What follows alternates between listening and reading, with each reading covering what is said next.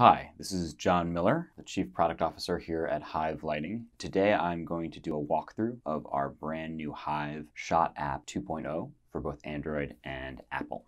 Once you open the app, the first step is to scan for the available light fixtures. There's a large scan button. You're going to press this. After a few seconds, you'll start to see the different available lighting fixtures populate in a list in our Lights menu. Select the fixture you want to work on to enter our control menus. Once you've entered our control menus, you'll see 4 menu options at the top. The first option is S.H.O.T, the second is RGB, the third is Profiles, and the fourth is Wheel. Each of these menus are going to allow you to control the saturation, hue, output, and color temperature of the light, along with unique features. Our first control menu is our S.H.O.T menu. S.H.O.T stands for saturation, hue, output, and temperature, as in color temperature.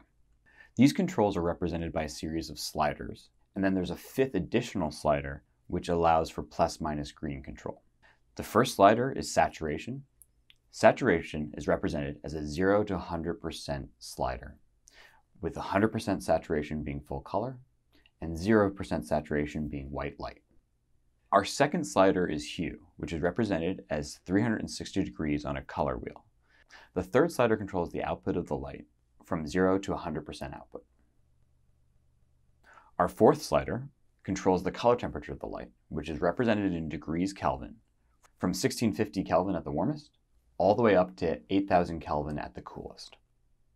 The 5th slider controls our plus-minus green control, which adds either green or magenta as a correction to the light. Sliding right adds green, sliding left adds magenta. For more precise control, tap the arrows above the slider, or use the touchpad to type in the exact number desired. The second control menu available in the app is our RGB menu. The RGB menu is similar to S.H.O.T in that it allows you full control over the light's color and output. However, it represents this with a red, green, and blue channel instead of the hue and saturation. The first slider you'll see is output. Again, this is controlled from 0 to 100%. The second slider controls the color temperature from 1650 at the warmest up to 8000 Kelvin at the coolest.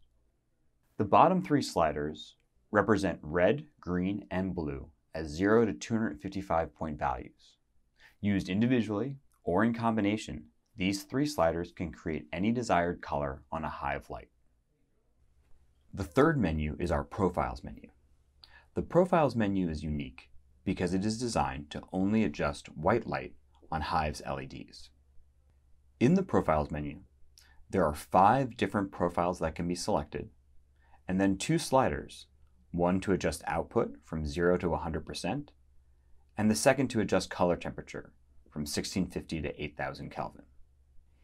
Each of these 5 profiles represents a different white light curve, which has tuned the white light emission of the fixture to either different sensors, like our cinema, broadcast, and photo profile, or scientifically identified white light curves like daylight or blackbody. Visit our website to find out more about the color science behind each of these profiles.